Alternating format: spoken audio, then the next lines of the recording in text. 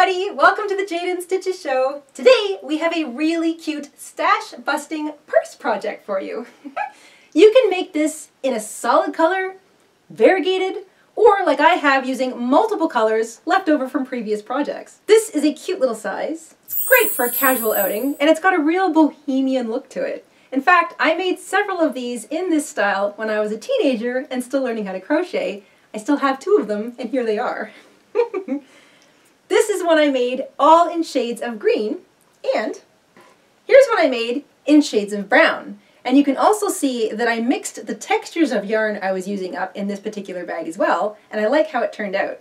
I still like them both, I still use them both. Whatever you decide to use in your purse project today, it'll turn out cute as a button, I promise. So let's grab our hooks, grab our yarn, head on over to the craft table, and we will stitch up a cute little purse together.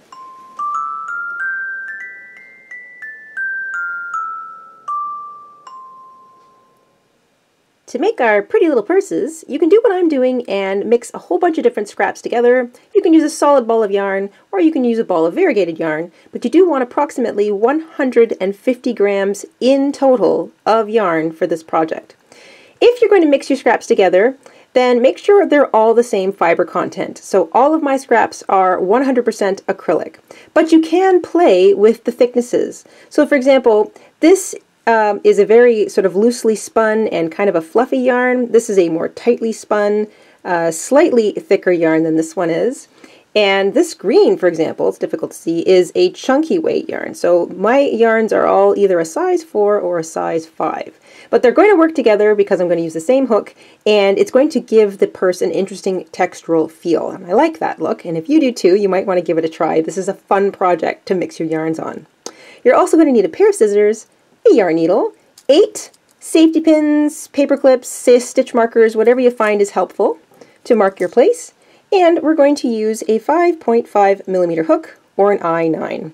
Now if you're using DK weight yarn, so smaller yarn than I'm using here, a sort of a lighter weight yarn, then you might want to downsize your hook to a 5mm or a 4.5mm hook, just because you want to have nice tight stitches. But once you've got all that together, we can get started. I've already gone ahead and made the first side. You're going to make 2 of these in total, but the second one will finish a little differently than the first. Basically, we're making an ever-increasing circle out to 12 rows. So I'm going to take you through this, and I'm going to show you how I'm changing color. I've used 6 different colors, so I made every color 2 rows wide. But if you've only got 2 colors or 3 colors, you can decide how much you want to use each color. And if you have very small amounts of yarn left, for example, if you've got little small scraps like this, that may dictate where and how much you use each color. I want to make each side identical, so if you've got tiny balls of yarn, you might want to split them into 2 so that you know you have the same amount to use on either side. Always start with the smallest amount of yarn if you're using scraps that you've got. So for me, that was this pink color. And then gradually work out to the largest amount of yarn you have left if you're doing this using only scraps. If you're using only one color, I'll show you how to just keep going only using one color and not fastening off. And if you're using multiple colors like me, I'll show you how to change colors nice and easy and not have any knots showing. So let's get started. Grab your first color, or if you're only using one color, grab your yarn. We're going to begin with a cinch circle.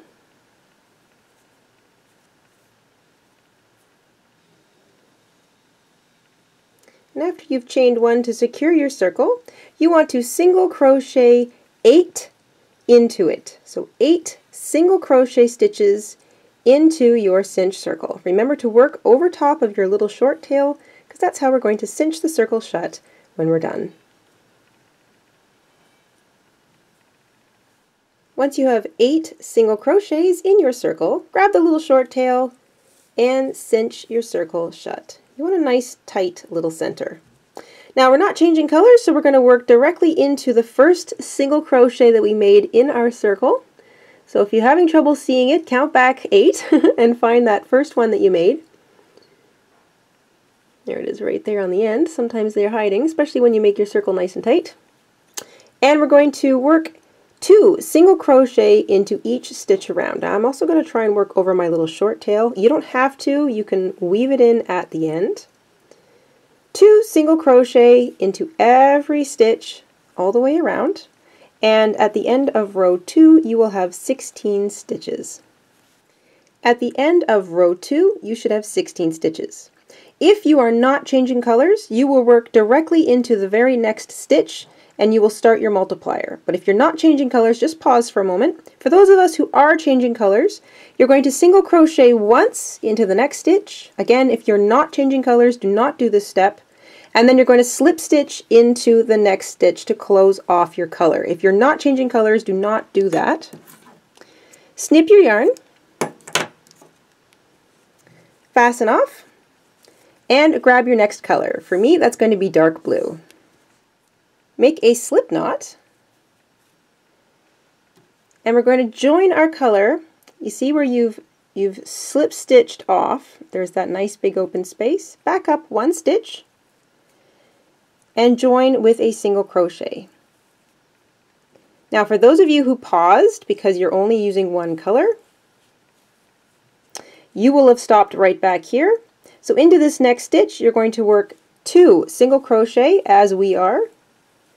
So just like you never changed color, for those of you who have changed color, 2 single crochet to start with in that first stitch, and into the next stitch, which is also where you fastened off, so that nice big open space right down there, work a single crochet. So the pattern all the way around for row 3 is 2 single crochet into the next stitch,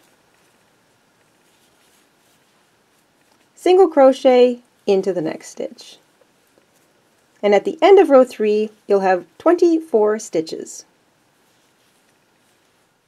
You should have 24 stitches at the end of row 3. Row 4, we're going to work directly into the next stitch, as you would every row if you weren't changing color, and I'm not changing color, so my very next stitch is the first stitch I worked of this row. I'm going to begin with 2 single crochets into it, and then I'm going to single crochet into each of the next 2 stitches. So the pattern for row 4 is 2 single crochet into the next stitch, single crochet into each of the next 2, and that will increase our stitch count from 24 up to 32. At the end of row 4, you should have 32 stitches. If you're not changing colors, you will work 2 single crochet directly into the very next stitch to start row 5, and follow that with a single crochet in each of the next 3 stitches. So the pattern for row 5 is 2 single crochet into the first stitch or the next stitch, single crochet 3 times, so once into each of the next 3 stitches. So 2, 1, 1, 1, 2, 1, 1, 1, all the way around. I am changing color, however, so I'm going to show you that little trick again. If I'm changing color, I want to single crochet once into the next stitch, and all this does is just even out the amount of color in that row. So that gives me a nice even stripe of that color. I slip stitch into the next stitch to fasten off the row, snip my yarn, and fasten off. My next color is this dark green, so bear with me. I'm going to show you the color change one more time when my colors get lighter, just so you can see it if you're having trouble. But this is where I fastened off, so if I pull up on it, you can see there's the space that shows up underneath it. I want to join my yarn in the stitch just before that.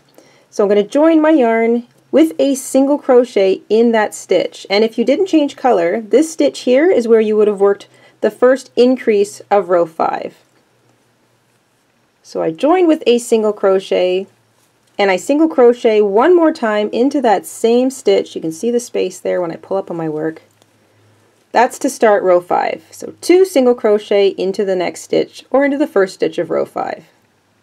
I single crochet once into each of the next 3 stitches. I'm working over my short tails, but you can weave them all in at the end if you find that easier. And that is the pattern for row 5.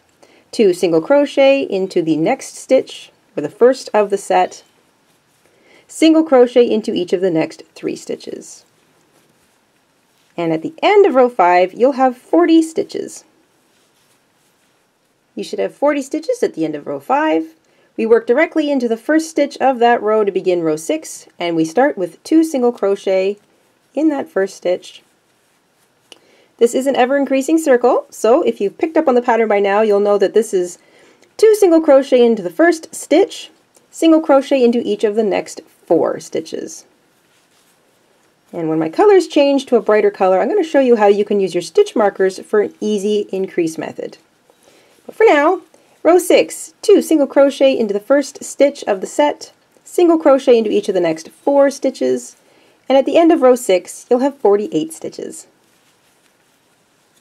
I'm changing colors again, so to finish off row 6, and you should have 48 stitches when you're done, I'm just going to single crochet into the next stitch. Doing this does not change my stitch count, so don't worry if you're changing colors along with me. It doesn't change your stitch count. So single crochet, slip stitch, fasten off, slip knot of new color on my hook, pull up on my knot off so I can see where I knotted off. I go to the stitch just before it, and if you're not changing color, this is the stitch that you would have worked 2 single crochets into to start your row 7. So I'm going to join my yarn here with a single crochet. So 1 single crochet, that counts as my first stitch of row 7. I'm going to single crochet into that same stitch again, so that's the first 2 stitches of row 7, 1, 2, and since we're in an ever-increasing circle, we're going to work a single crochet into each of the next 5 stitches. So 2 single crochet into the first stitch of the set, and then single crochet once into each of the next 5 stitches. Repeat that all the way around, and at the end of row 7, you should have 56 stitches. At the end of row 7, you should have 56 stitches. I've pulled up on my loop here because I want to show you a nifty visual way of remembering where to increase that doesn't include a whole bunch of counting. So I have gone around my circle and I have marked the first of every increase. So an increase is 2 single crochet worked into the same stitch, and you can see that there's 2 single crochet worked into that same stitch. So I've marked the first of those 2 all the way around, so there's another 2 worked into the same stitch.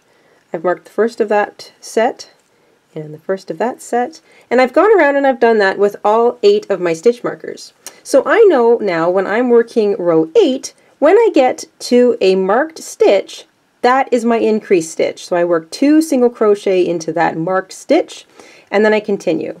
And if you want to be able to keep track a little easier without, and maybe only count your stitches at the end of every row, you can do this. So here is the first stitch that I need to increase into. So I remove my stitch marker, work the first 2 stitches of row 8, and before I take off, I'm going to put my stitch marker back in on that first of 2 stitches. So I've worked 2 single crochet into the same stitch. That's my increase. I'm going to mark that first of the 2, so I know when I get around to my next row, that will be an increase stitch. Then I just single crochet in each stitch all the way up to the next stitch marker. Now if you're counting, if you're using the counting method like I am, we're on row 8, so the stitch count or the increase count is 2 single crochet into the first stitch, single crochet into each of the next 6. So 2 single crochet into the first stitch or the increase stitch of the set, single crochet into each of the next 6. And when you get to a stitch marker stitch, just take out the stitch marker, work your 2 increase stitches, and then put the stitch marker back in place on the first of those 2, and that will remind you for the next row where you need to work your increase.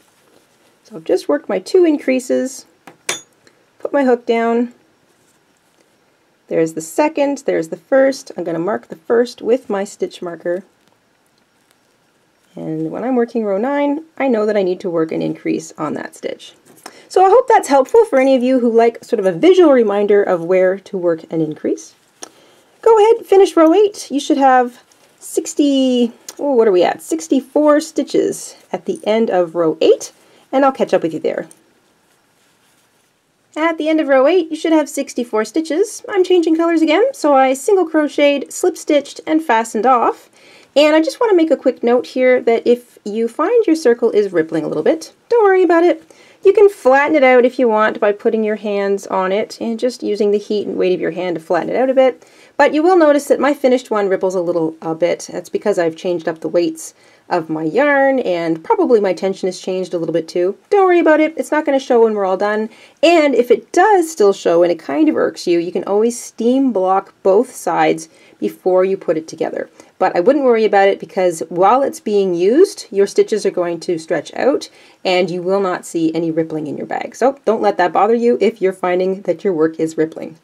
I'm changing colors, but for those of you who are not you're just going to work directly into the next stitch to begin row 9 with 2 single crochets. Let me just change colors and I'll catch up with you. To begin row 9, you're going to work 2 single crochet into the first stitch, and you're going to single crochet into each of the next 7 stitches all the way across. Or if you're using the increase stitch marker method, just increase every time you get to one of your stitch markers, and then move it back to the first of those 2 increases so that you know where to increase for your next row. But row 9 is 2 single crochet into the first stitch, single crochet into each of the next 7, repeat all the way around, and I'll catch up with you at the end. At the end of row 9, you should have 72 stitches. Row 10, we're going to work 2 single crochet into the first stitch, and then single crochet into each of the next 8. So the pattern is 2 single crochet into the first stitch, single crochet into each of the next 8, and repeat, or work your 2 single crochet into the same stitch as marked by your stitch marker. And at the end of row 10, we should have 80 stitches. At the end of row 10, you should have 80 stitches. I'm changing color again, so I single crocheted and then slip stitched before I fastened off. If you're not changing colors, don't do that, just get to your 80th stitch and pause. To begin row 11, we are going to work 2 single crochet into the first stitch, or the next marked stitch if you're keeping track with stitch markers. So it's 2 single crochet into the first stitch, single crochet into each of the next 9 stitches. And you're going to repeat that all the way around for row 11. So 2 single crochet in the same stitch to start the set, single crochet into each of the next 9 stitches, and at the end of row 11, you'll have 88 stitches. At the end of row 11, you should have 88 stitches. One more row of increase to go, so we're going to work 2 single crochet into the next stitch, and single crochet into each of the next 10 stitches. So 2 single crochet into the first stitch of the set, single crochet into each of the next 10. Repeat that all the way around, and you should have 96 stitches at the end of row 12. At the end of row 12, you should have 96 stitches. If this is side 1, you want to single crochet into the next stitch, this one here, and then slip stitch into the next stitch, that one there, as though you were changing colors, and then fasten off. So you should have something that looks like this when you're done. All of your stripes should be relatively even. Take a moment and weave in that short tail, and then you can start on side 2.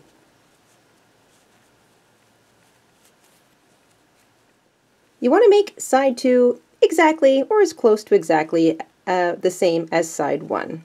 But unlike side 1, when you get to the end, you're going to single crochet into the next stitch, but you're not going to fasten off and you're not going to slip stitch. Instead, you're going to grab side 1, flip it around so that the right side is facing outwards, and you're going to pair both of them together. Now you should have the exact same number of stitches running all the way around each side. There should be 96 stitches at the end of each row 12. And we're going to start to join them. So instead of snipping our yarn, we're just going to continue with the yarn we have on our hook. We're going to pick up the next stitch and pick up the corresponding stitch on the other side. So we're going to be working both sides together. And we're just going to single crochet through both sides. You're going to single crochet through each set of stitches for 72 stitches in total. So basically you're going to have 24 open stitches still left when you get around to the other side. So just take your time, pair up both sides, make sure you don't skip any stitches. Work on single crocheting through both sides together. And you want to do 72 stitches in total.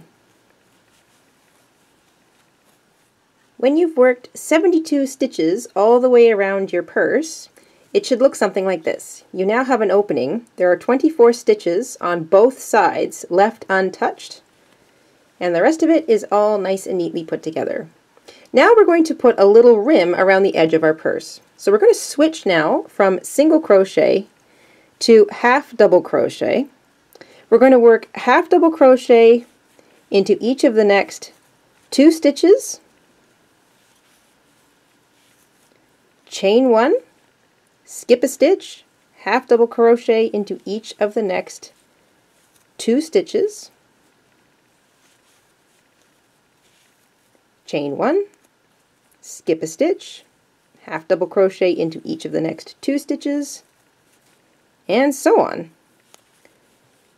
Chain 1, skip a stitch, and you're going to do this all the way around the mouth of our purse. When you get to the first edge, this is going to be the stitch that I actually skip, so I'm going to chain 1, skip that last stitch, spin it around, and immediately start my half double crochets into the first available stitch on the other side of our purse.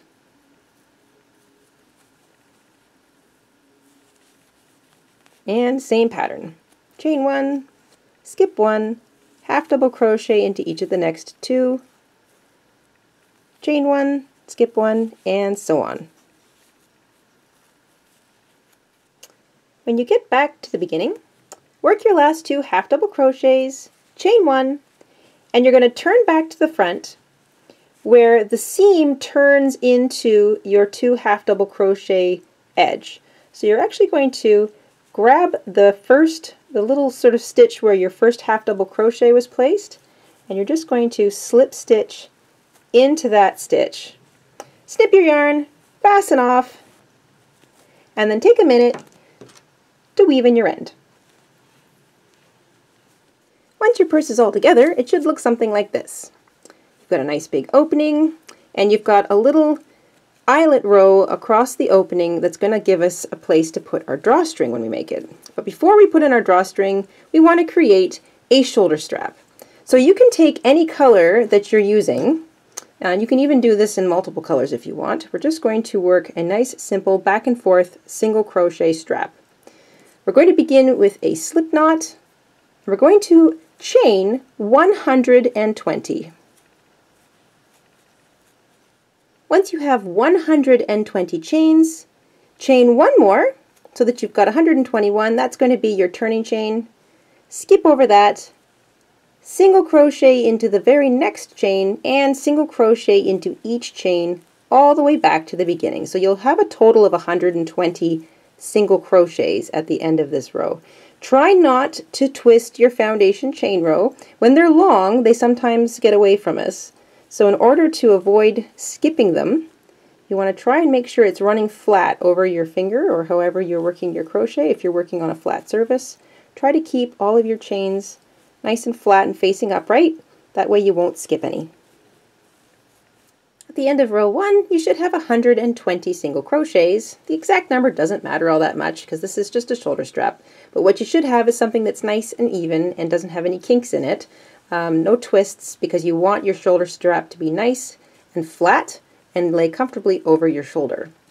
So if you are going to continue with the same color, you're going to chain 1, turn your work, single crochet into the first stitch, and continue single crocheting all the way back. But if you think you're going to run out of yarn like I am, you can change colors here, which I'm going to do. So I'm going to snip my yarn, fasten off, grab another color, make a slip knot, and join my yarn in the first stitch. I'm going to join it with a slip stitch, and then chain 1 and single crochet into the same stitch as joining. So you can work over your tails, you can leave them out and weave them in later. It's entirely up to you. There's my first single crochet, and then you just single crochet in every stitch all the way back across, and you should still have 120 stitches at the end of row 2. We want to add at least one more row of single crochet to our shoulder strap. So at the end of row 2, you should still have 120 stitches, and you have a couple options here.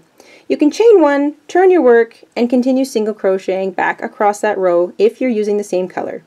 If you want to change colors, you can fasten off, pull your tail back through your loop, and join another color like I did for row 2, or if you have enough yarn left over, like I'm pretty sure I do here, you can sandwich the first row you made inside your entire strap. And we do this by slip stitching across the edge, slip stitching into that first chain. So this is the underside of row 1 here. So that brings us up to the top, or the bottom I should say, of what was row 1. And that's the foundation chains there across the bottom. Chain 1, single crochet into that same first chain, and now you can single crochet into each chain all the way across. So this way you can make your strap look a little less scrappy. Instead of having 2 rows of one color on one side of the original row, you can actually sandwich a color in between another color. I like the way that looks. This is what you'd call designing on the fly. And one of the fun things that we get to enjoy when we're working on a scrap project. Whether you single crocheted across the top or the bottom, you should still have 120 stitches. Now, my strap is 3 centimeters wide, and that's wide enough for me because I'm not going to be carrying anything terribly heavy in my purse. But if you intend on having a lot of heavy items in your purse, your strap is going to stretch out and it might end up being a bit too small for your shoulder. So you can go ahead and add a couple more rows if you want and make your strap wider. But if you're content with that width, like I am, then cut yourself a long tail and fasten off. If you have any little short hanging tails like I do here, take a second and just weave them in across the inside of your shoulder strap. Next, we're going to attach our strap on the inside of the opening of our purse. So grab the end that has the long tail hanging, and we'll do that side first. Take your purse, flip it inside out so that you can see the bottom of that eyelet row we made, and right along the seam you want to lay your strap in across the bottom of that eyelet row, so you'll see a little bit peeking through, which is fine. And we're going to sew the bottom of our strap across this last row of single crochet. So flatten it as best you can. You want to thread up that tail,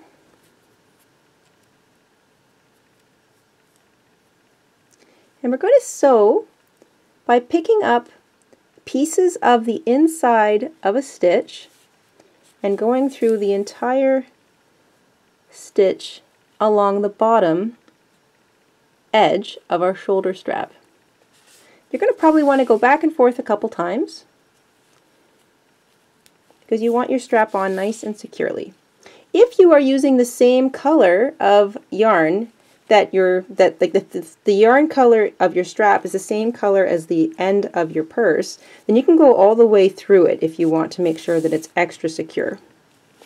But this way, by picking up pieces of the insides of stitches, if you're using a different color like I am, it's not going to show through to the outside. And then once you've gone all the way across one way, you want to double back just to make sure it's on there nice and tight.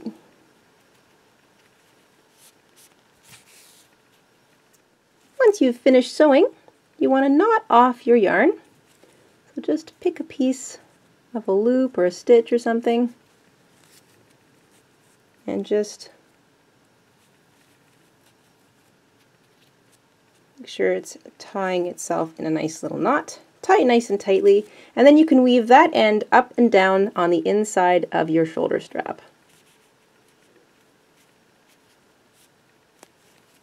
We want to do the exact same thing on the other side of the purse. So you're going to cut a length of yarn and just knot it to the bottom corner of the other side of your shoulder strap. And I'm going to knot this a couple times. There we go. Make sure your strap hasn't twisted. And then you're going to do the same thing. You're going to lay it on the inside of your purse If you've got any short tails, make sure they're woven in before you start this process. And you're going to do the exact same thing by threading up that tail and sewing across the inside of the purse to the bottom of your shoulder strap. And make sure it's nice and secure before you knot off and weave in. Once you've got your strap on, the last thing we're going to do is create a little drawstring. And here's where you might want to have a little bit of fun with some beads if you've got some lying around. These are wooden beads. I actually hand painted these an eon ago, and I found them in my stash because I've been going through my stash, and I'm going to add them to my drawstring. So you can use ribbon or cord if you have it, but if you need to make a drawstring, it's really, really simple. Grab any color of yarn you like, start with a slip knot, and then chain 120. Once you've chained about 120, you can make it longer if you like, or a little shorter. Snip your yarn, and just pass that little tail through that last loop on your hook, and pull nice and tightly. In order to string up your drawstring, find the center hole in the front of your purse, and push the drawstring in through it. Weave it back and forth through those little eyelet holes we made in our eyelet row, all the way around. Your end will either come out the same hole that it went in, or the hole right next to it, depending on how many holes you have in your eyelet row. Doesn't matter as long as they're both out the front of your purse. And now you can string some beads on the end of your drawstrings. It helps if you've got beads that your yarn needle will pass through, so make sure you're choosing beads that have a big enough hole that you don't have any trouble threading them up in the first place. And once you've got both your beads on, you want to tie a knot, a big one, at the end of your drawstring. So I'm going to go ahead and tie at least 3 knots so that I know it's a big enough knot that my bead can't fall off. There we go. Perfect. Do the same thing to the other side, and then you've got a closing, nice little closer at the top of your bag so that whatever you've got in it won't come flying out when you're out on the run. And there you go, one cute little purse. This is a great project for those of us who have resolved to bust through our stashes this year. And if you're like me, you've got more in your stash than just yarn. I'm embarrassed to say that I think I have more fabric in my craft stash than I do yarn. So recently, I made myself this patchwork skirt. I love how it turned out. I love the colors and the poofiness of it, but as you can probably imagine, I don't have a whole lot of other things in my wardrobe to match. So enter this fun little scrap busting purse pattern, and now I have an accessory that matches my new skirt. I wanted to take a moment and thank all of you who have recently popped into our Etsy shop and bought a pattern there to help support our show. And also a big thank you to everyone who has popped over to our Teespring shop and bought a tote bag or a t-shirt. We thank you so much for your support because it really goes a long way in helping us out here on the Jayda InStitches show. And that's it for this week. We will see you again really soon. Until then, stay safe, stay crafty, and have an awesome week, everybody. Bye!